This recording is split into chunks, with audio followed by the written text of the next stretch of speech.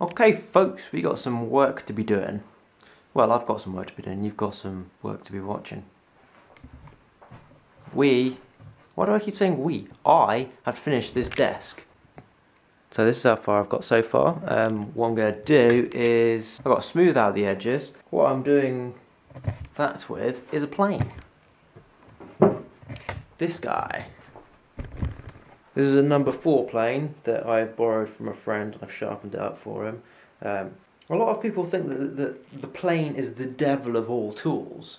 And actually, in fact, it's incredibly versatile and it's actually a pretty awesome tool. Once you've gotten it sharp, I think that's the secret to them. They have to be razor sharp, otherwise they're absolute nightmare to use. If you want to know more about planes, go and find a guy on YouTube called Paul Sellers. He sort of teaches traditional English woodworking and is definitely the best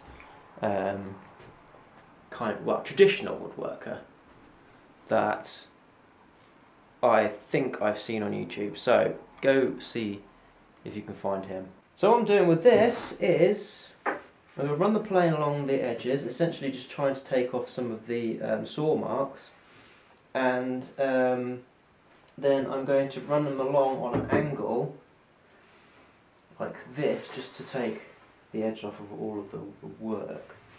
I'll probably go down about a millimetre and a half at a 4 or 5 degree angle to try and get these nice and smooth. So let's get started.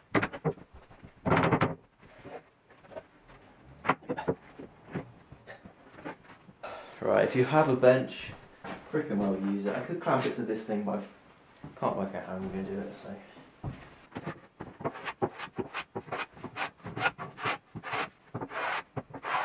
Now literally all I'm taking off is tiny little shavings like that. Don't know.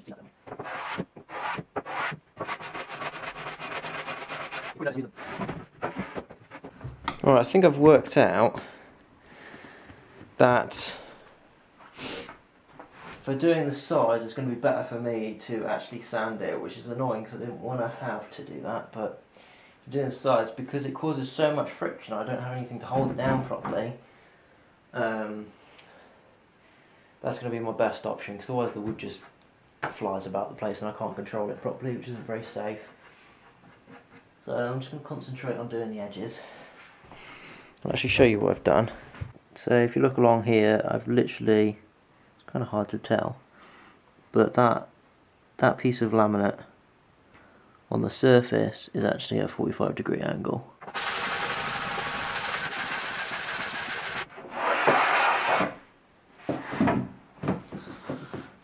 Don't do this at home, kids.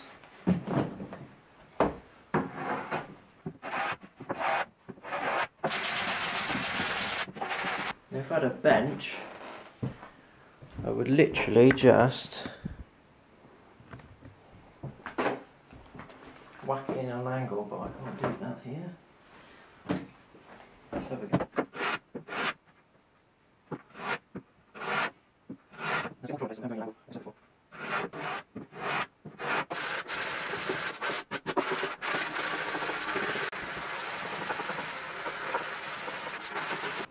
Now the inside of this, I'm going to do my best to do what I can with the plane, but obviously around these edges it's not going to be very easy.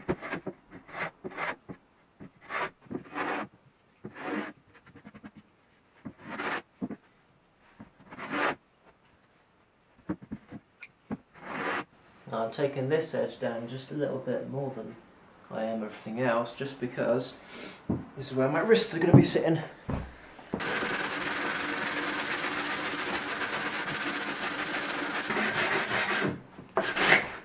Ah, look at that. Look at it.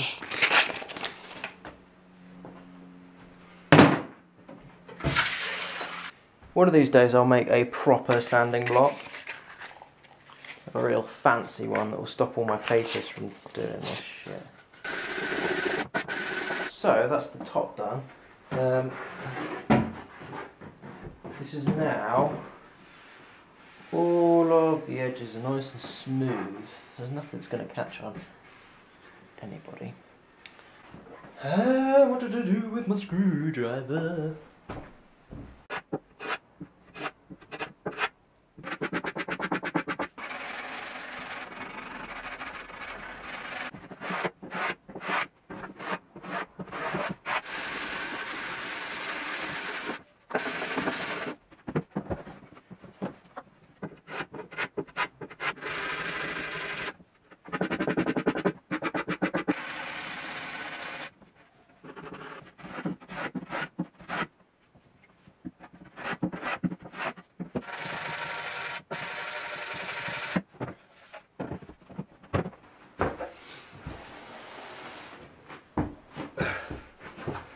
Okay, it's the last little bit.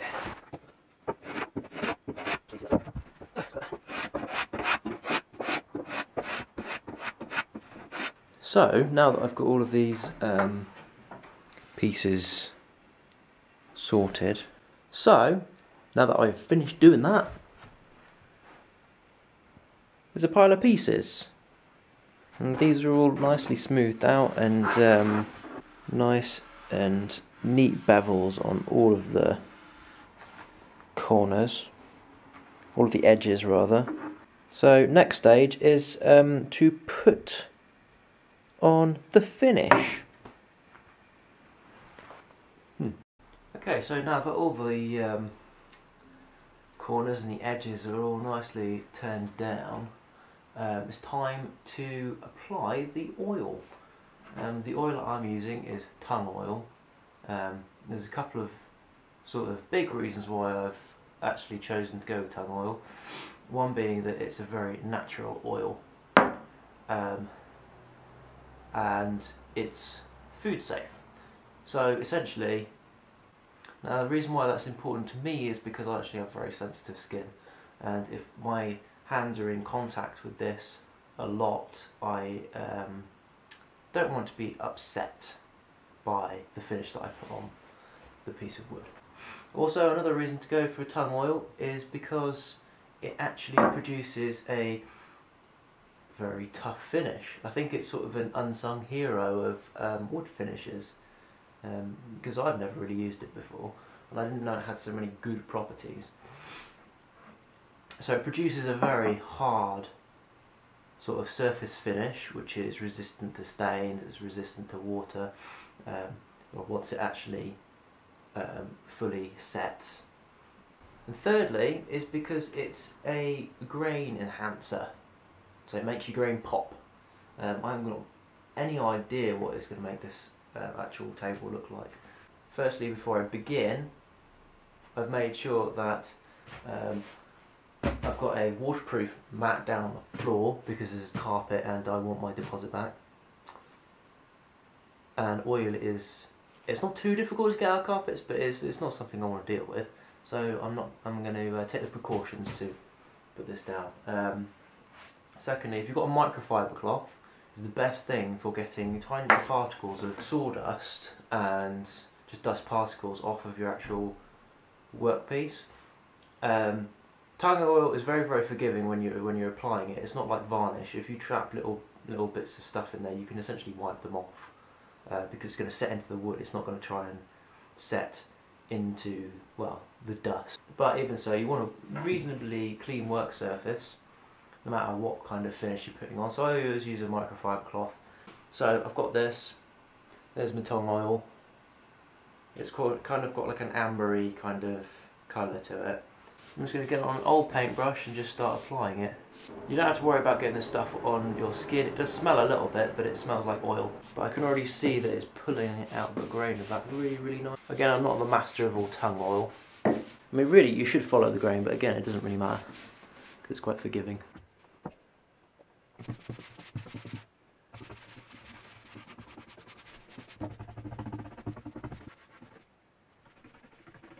So for the edges, I'm just going to just neatly go along and try and... The edges are, because it is end grain, it is going to absorb quite a lot more, so I'm just being quite free with it really and let it suck it up. Now for what I'm doing, I'm just going to aim on one coat for the whole lot of it, and then maybe another coat for the top, for where it's actually going to be facing a bit of wear and tear. I think this is the approach. So actually, with the plywood that I'm using, doing all of that coat has left me with probably about a third of what I put in there, and I only filled it up probably 50mm to 100mm. Well, that's probably massively exaggerating. Okay, I've actually left this on here for about 20 minutes, 25 minutes. Ideally you want to leave this on for about half an hour, but I'm a bit pushed for time, so you leave it on and then you rub it off with some well, an old clean cloth of some description. This is a piece of old t-shirt. And you can give it a good rub down and you can buff it a little bit at the same time. Now, I was harping on earlier about the benefits of it, but I didn't really tell you about the drawbacks. The main drawback with this oil, which is also why it's not used so much commercially, is because it takes absolutely yonks to dry.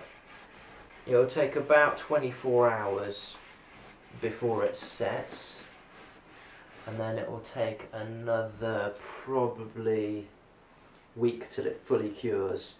Now this stuff is getting all over my hands. But to me that's not really much of a problem. I haven't really chosen the best time to do this because I'm moving, hence why all the boxes are everywhere.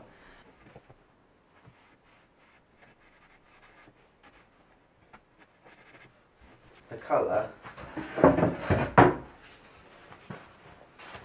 has completely changed, and it's actually pulling out a really nice grain. Okay guys, so here she is fully assembled. The colour change on it is pretty dramatic. This oil isn't quite dry yet, it's still leaving a little bit of a residue as you sort of touch it, but it's nothing extreme. It will take about a week to fully absorb and cure. As you can see, I've replaced all the screws with some much fancier ones. These are brass round-headed woodworking screws using cup washers, which are also in brass. But all in all, it looks a lot nicer. As you can see, the grain has been pulled straight out of this wood, and it's actually made it look so much better. I especially like all of the detail that's pulled out of the edges of the wood, and you can see all the sort of like, well, laminations kind of all packed in together, and in some places you get quite cool little sort of patterns with all the edges nice and smooth as well. It's produced quite a cool looking table, I think. It's definitely a bit quite original. Now I might throw out a Q&A video about the table, just to answer any questions you guys have. I've been asked a couple of times for a specific diagram with all my measurements and all that kind of stuff, but as you saw through the actual building process, I didn't really make any. So all of my edges and my curves are all based on an old tin that I have. So that'd be difficult. I mean, I can go around it and measure it all and actually make some sort of blueprint or something that you can sort of follow. But then again, that is kind of the beauty of it, is that it is kind of just random bits and pieces. My next major idea is to turn this old, disgusting, yellowing disgrace of an iPod dock into a nice, modern, sleek looking wireless Bluetooth speaker. Reusing all the old parts, or as much of it as I can sort of get out of it, putting it in a new body and modernising it with a bit of Bluetooth, so no wires necessary. Now whether I make it battery powered or mains powered, I'm not quite sure yet. I've got to kind of think about how I want to use it. So if you want to see how I do that and reuse some old parts and bits and pieces, you'll have to subscribe, I'm afraid, and stay tuned. Now I'm sorry if I don't produce anything over the next couple of weeks. As I kind of suggested, I am moving, so I won't be in the position to make anything straight away, but I'll get right back on it as soon as I can. So I will see you in the next video. Like and subscribe and let me know your thoughts in the comments. I'll answer any questions in there I can, when I can, but anyway, see ya.